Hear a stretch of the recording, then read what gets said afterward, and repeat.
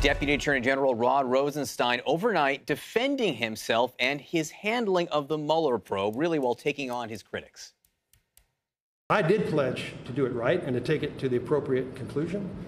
I did not promise to report all results to the public because, as my fellow U.S. attorneys know well, grand jury investigations are ex parte proceedings. It's not our job to render conclusive factual findings. We just decide whether it's appropriate to file criminal charges. John Avalon is back with us. Also joining us now, Elena Plott, CNN political analyst and White House correspondent for The Atlantic, and Frank Bruni, CNN contributor and New York Times op-ed columnist. And Frank, this speech that Rod Rosenstein gave overnight to the Armenian Bar Association was, as one does, was fascinating because he seemed to be taking on critics from all sides, defending his role in all of this, saying, I'm the one who did it all right. Look, he was critical of the Obama administration for not taking Russia more seriously. Yeah. He was critical of people like Donald Trump inadvertently for not directly for saying that the investigation, the independent counsel investigation should have happened. But one of the things that jumped out to me was how serious he said the Russian attacks were. 100%. Yeah, I mean, and he said we haven't even heard all of it in the Mueller report. But that is a part of the Mueller report that I fear has been obscured by all of our looking at how Trump behaved and did he obstruct justice, did he attempt whatever. Beyond all of that, what Donald Trump hasn't done as president is address this interference and take steps to make sure it doesn't happen again, because as we know, he can't do that without feeling like the legitimacy of his election has been questioned.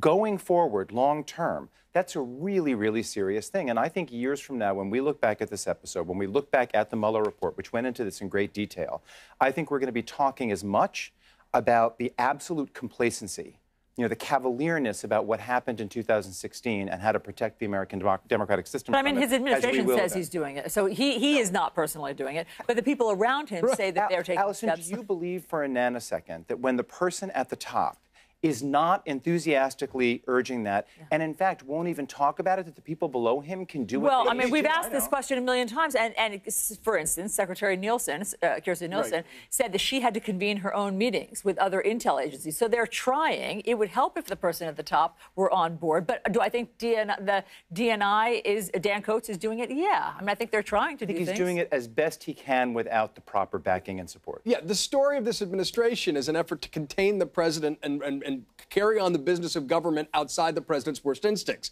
The problem is, we know, that Donald Trump doesn't want to deal with Russian interference, and that will be one of the things that is the probably most damning in the eyes of history, because it's an area where he could unite the nation. But instead, people in his administration try to go around the president and the White House, because as we saw Jared Kushner, the same issue. This is just really an irritation. And the Mueller report, even the stuff we've seen, is a damning indictment of how extensive, much more extensive, and much more pro-Trump and anti-Hillary than had previously been reported. And the Deputy Attorney General is saying, as extensive as those details are in the Mueller report, he's saying that only scratched the surface. Yes. It's sources and methods. John Avalon just gave us a really good segue into Elena Plott here when John said the story of this administration has been trying to contain the president.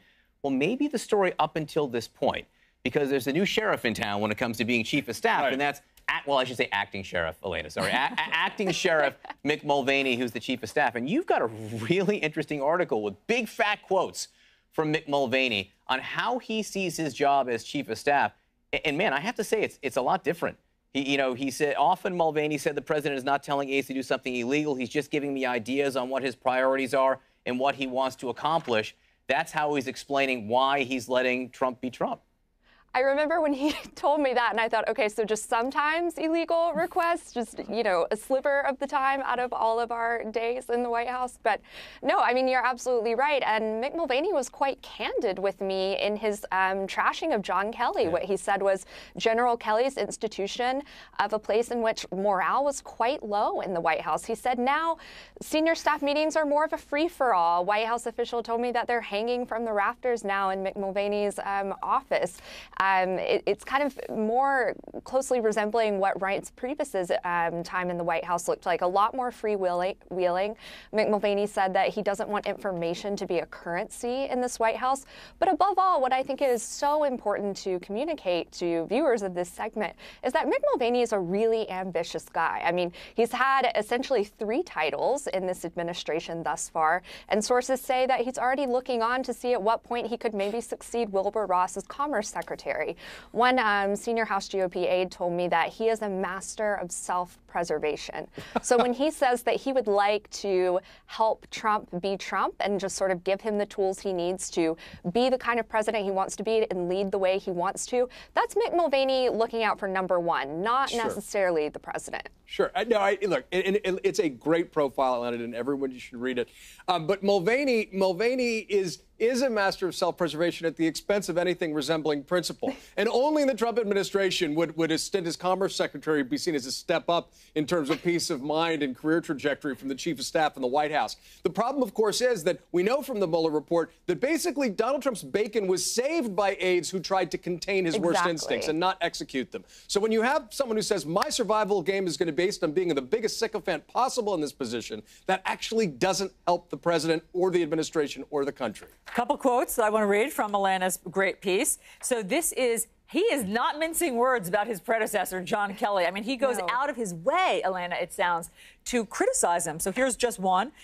It was an experiment gone bad, he says. I just think it's very hard to cultivate a healthy work environment when somebody near the top lets everybody know that they hate their job. So, Frank, the experiment gone bad was, I guess, trying to exert some control in the traffic of the White House. One more thing, because I know your love of food that I share. Oh, thank you. This is the physical effect that the job has had on Mick Mulvaney. Yeah. He cheerfully extolled his relationship with Trump, joking that he's gained 10 pounds since becoming chief. I eat more with the president now, he said. He eats hamburgers all the time. Oh, yes, this is also the president who greets people with vast volumes of fast food spread out, right? But it is, by the way, it is a great, congratulations to Elaine, it's a great profile. The idea of the White House as a place of high morale, that to me doesn't pass the smell test or even begin to. Come on. I mean, the vast and bruised Trump administration diaspora attest to what it's like to work in this administration. You know, let's ask Kirstjen Nielsen. Let's ask Rex Tillerson. For that matter, let's ask John Kelly. No, that's one of the great lines was when Mulvaney said, look, any of us could be fired at any time.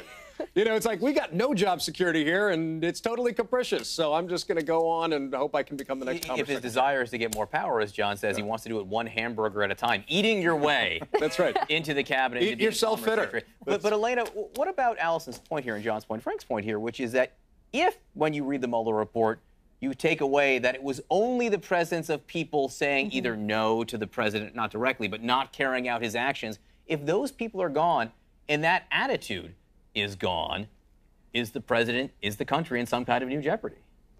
I do think you have to consider the implications of this notion that when it comes to Trump's guardrails, I mean, they are gone. I think, you know, one way I thought of Mick Mulvaney as I interviewed him was in many ways as the anti-Don McGahn.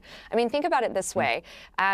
Were Mick Mulvaney holding Don McGahn's position, which theoretically he could because he does have a JD, and Donald Trump had called him and said, I want you to fire Robert Mueller immediately, I'm not sure that Mick Mulvaney would even blanch at that thought. I think he would immediately pick up the phone and give the orders needed to make sure that Mueller was swiftly gone. I don't think you would see something like Don McGahn slow-walking the president's orders and assuming that he just won't bring it up at some point in the near future. All right. And then you have obstruction. I was just going to say the idea that letting Trump be Trump is a good thing. Letting Trump be Trump is letting a despot bloom, right? That's what it is. On that note, Frank, Elena, John, thank you Have a great all Friday, very everyone. much. You too. Thanks for the perspective.